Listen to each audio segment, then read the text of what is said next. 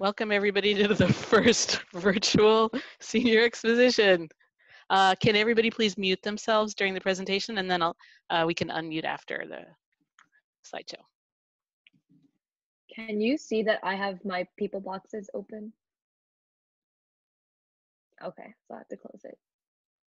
Is that better? Oh my goodness, I don't know what I'm doing. Oh, go back.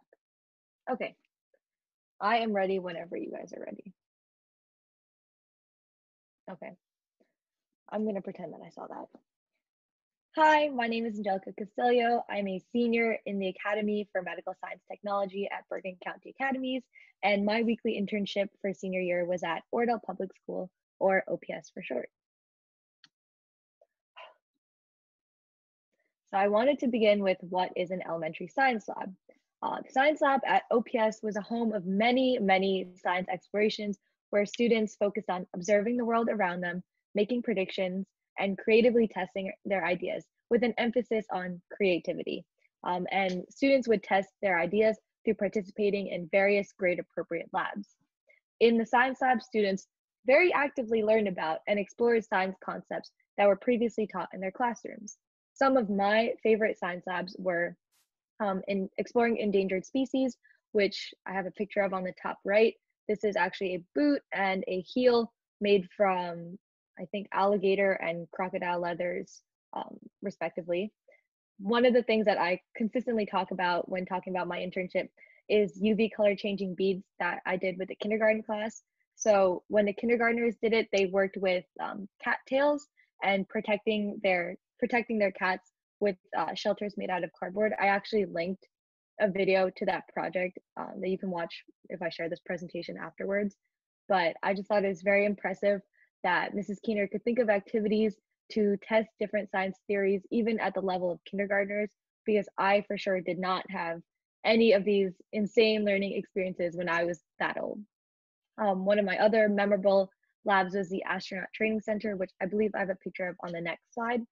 And the very first class that I did was, I call it Escape Room Science Lab Edition. So we ran a mini escape room for the science lab, and it was just very cool. That was my first ever experience in an escape room. I haven't done any since, but I just thought it was very cool that we could adapt all these different puzzles for critical thinking from kindergarten all the way up to 5th grade, which is the highest grade that I worked with. So some of my daily responsibilities were setting up and trying new experiments, assisting my mentor, Mrs. Keener, and helping the students stay on task. I would go around asking students questions and answering questions to make sure that they understood what was happening at a basic elementary level science. During the lab and afterwards in between classes, I would clean up the lab, which would often get messy. And then I would also care for life in the lab, which included mealworms, snails, and plants. I also had various special projects throughout the year that I will talk about. I wouldn't count this as a special project, but we had a guest speaker, and she brought her snake, which was pictured in the bottom left, and we just had snake show and tell, and we talked about reptiles for the day.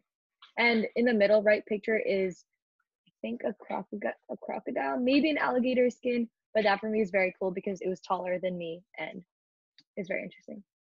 So general requirements for this internship: you have to enjoy working hands-on with students grades K through 6, and I emphasize again, enjoy working hands-on. You cannot just tolerate having students. I didn't know if I was really somebody who could deal with working with little kids all day, but I actually did have a lot of fun, and I realized I have a lot more patience than I thought I did.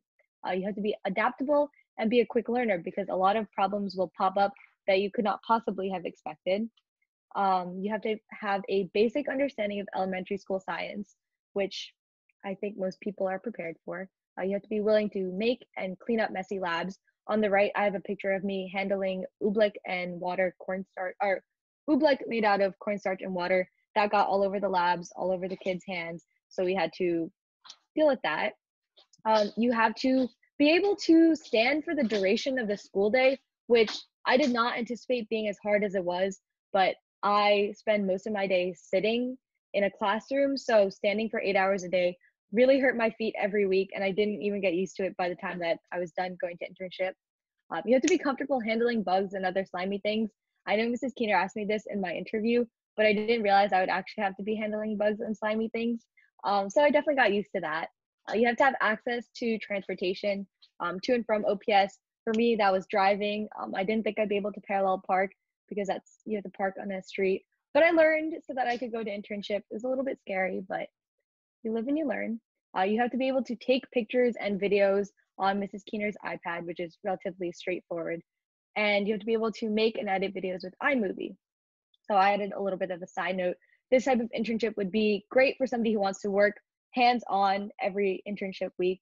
I did not want to do paperwork all day like some of my other classmates, and I definitely didn't want to shadow some physician because I know I'll be doing that inevitably. So I wanted to work with people, and kids are awesome. And they make you laugh in ways that you didn't think were possible. So my typical day, I outlined a little bit of what I did, and I've talked about this previously, but I would arrive at OPS and sign in around 8 to 8:35. I would help Mrs. Keener set up for the lab, prep some handouts and printouts up until 9 a.m., our first class.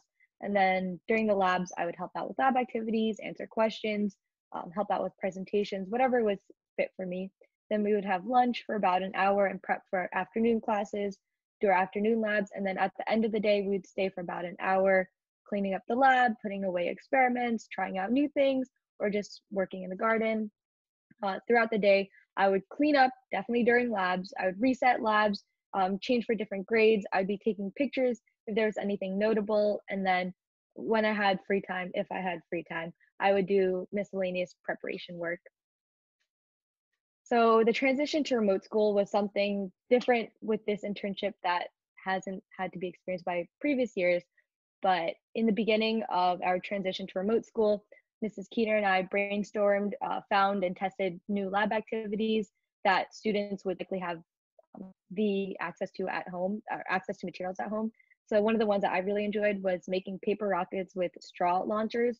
I was living with my younger cousin at the time, so he even enjoyed doing this. It was very fun to just stand outside and blow paper rockets at each other.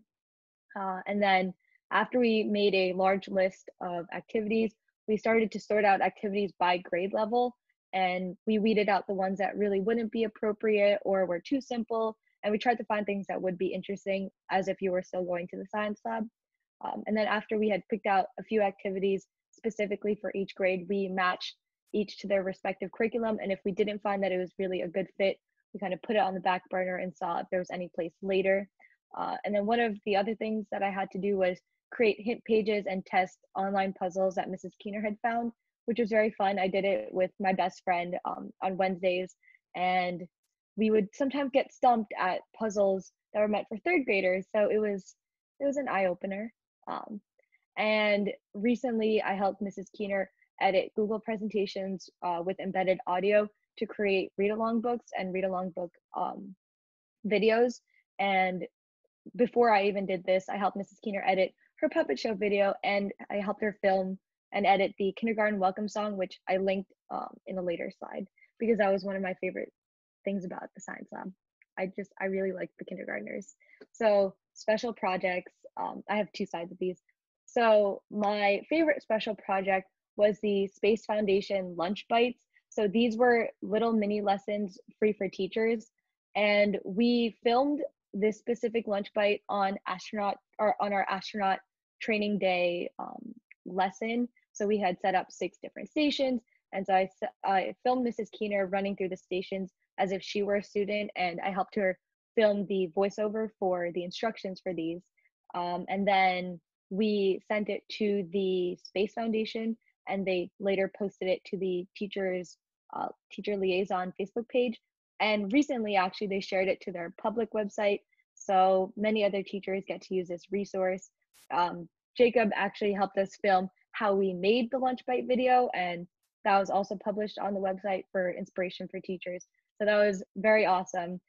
I didn't really expect to have any overarching year-long projects, but this actually turned out to be one of them.